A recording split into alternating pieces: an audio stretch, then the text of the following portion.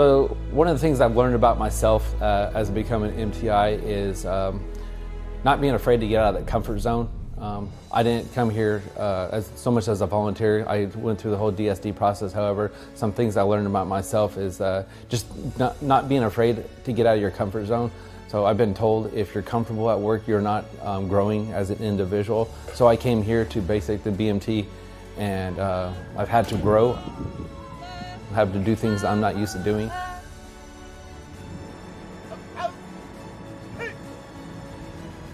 I'll get out there. It's something that, like, if you're bad at something, like I tell my trainees, if you're bad at something, the best way to get better at it is to practice, practice, practice. So what I like most about being an MTI is what I get back from the flights.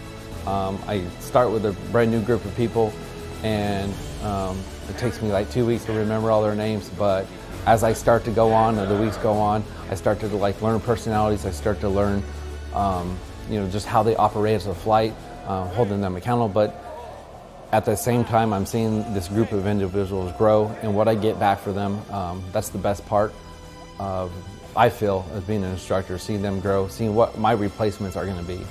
You get a lot from the flights. I didn't think I was going to get so much from the flights. I didn't think I was going to get so much to see these group of individuals grow. But now that I'm here, I don't regret it.